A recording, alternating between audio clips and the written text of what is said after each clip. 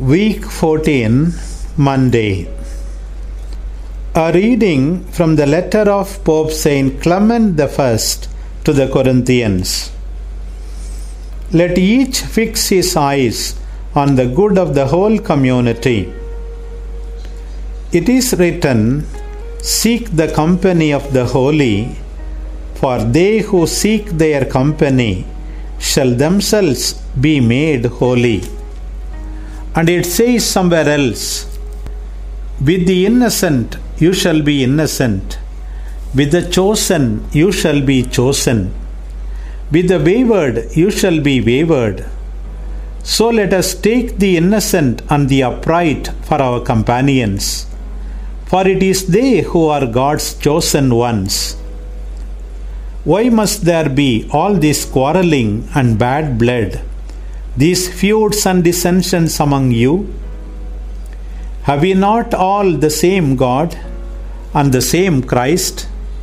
Is not the same Spirit of grace shed upon us all? Have we not all the same calling in Christ? Then why are we rending and tearing asunder the limbs of Christ and fomenting discord against our own body? Why are we so lost to all sense and reason that we have forgotten our membership of one another? Remember the words of the Lord Jesus, how he said, "Woe to the man! It would have been a good thing for him if he had never been born, instead of upsetting one of my chosen ones. It would be better for him to be pitched into the sea with a millstone hung round him than to lead a single one of my chosen astray." Your disunity, however, has led many astray. And yet, in spite of the discouragement and doubt it has sown in many minds, and the distress it has brought upon us all, you still persist in your disaffection. Read your letter from the blessed Apostle Paul again. What did he write to you in those early gospel days? How truly the things he said about himself and Cephas and Apollos were inspired by the Spirit, for even at that time you had been setting up favorites of your own. Such partiality was perhaps less culpable in those days, for two of the men you favored were apostles of the highest repute, and the third was one of whom they had themselves given their approval. There must be no time lost in putting an end to this state of affairs.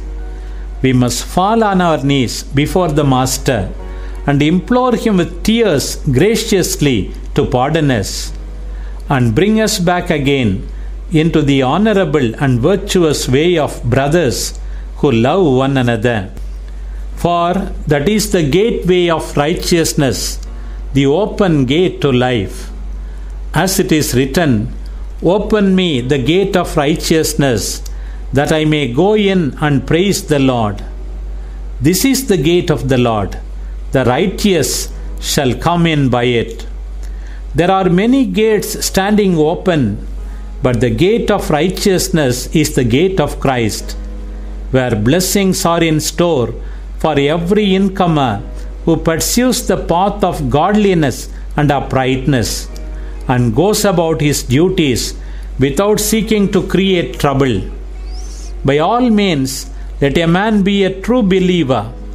Let him be capable of expounding the secrets of revelation and a judicious assessor of what he hears, and a pattern of virtue in all his doings. But the higher his reputation stands, so much the more humble-minded he ought to be. And furthermore, his eyes should be fixed on the good of the whole community rather than on his own personal advantage.